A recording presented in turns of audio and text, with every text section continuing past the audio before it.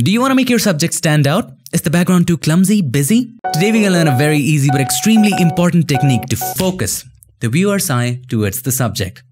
Just takes about 2 minutes in Lightroom, so without any further ado, let's get started.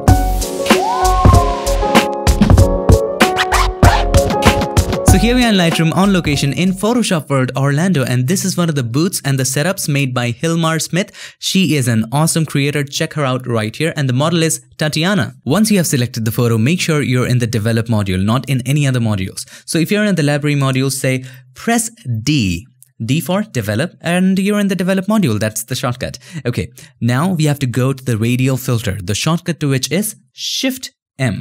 Okay, takes you to the radial filter. Make sure new is selected. We are going to create a new one, and let's double click on the effects to bring everything to 0 if it's already not. So if it's jumbled up already, just double click on the effect, everything comes to 0. Let's make a radial right here on our subject, and all we need to do, decrease the exposure, and that's pretty much it. But that doesn't end now. Okay, now what else we can do here? We have to adjust it so that it just affects the subject. Also at the same time, we want it to feather out very smoothly. So let's come down and increase the feather. I usually go for 100% feather. So if you take it all the way to the left, it's very hard, right? So let's increase it and make sure invert is not checked. If it's checked, this will go dark. We don't want that. Make sure it's not checked. Now let's extend it from the top so that it looks like a good spotlight, just like this. And probably I will rotate it. If you take the cursor at the top like this, one curved arrow will show up. Just rotate it just a little bit, just like that. And there we are. It looks really good. Let's extend it even more, and we're going to have something like that. And we can control the exposure. Let's go for this exposure, -1, -2. Let's go for a -2. It can do a whole lot of other things as well. You can also decrease the shadows if you want to, just a little bit.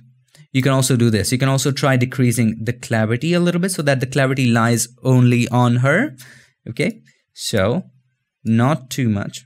You can also try playing with the dehaze, everything that takes away the focus. So you can increase the dehaze just a little bit and have a look at the before and after. This totally makes a dramatic difference. So this is the before and this is the after. Have a look at it. Now, if you think it's too much, this is one more very important tip. Click on this triangle right here, and it compresses every slider into just one amount slider. So if you want to decrease the overall amount of this, so you can decrease the overall amount, and you can increase the overall amount as well, all the way high up. So I'm going to go to 51, 52-ish, and we are good. Now, it's very important you take a break and get back to this, because sometimes we tend to overdo it a little bit. So before, after. Such a small setting makes a huge difference. It all boils down to one concept. We as humans always tend to focus on the brighter areas, whether it's an image or in real life. Are you focusing there or here? No? Great, it means your mental state is stable. Did you say yes? It was so simple, isn't it? Hope this video helped you, and if it did, make sure to give us a like, and also don't forget to subscribe, and not just subscribe. Ring the bell so that you, my friend, don't miss any other future tip, trick, or tutorial. Thank you so much for all your support. Thank you for watching. I'll see you guys in my next one. Till then, stay tuned and make sure that you keep creating.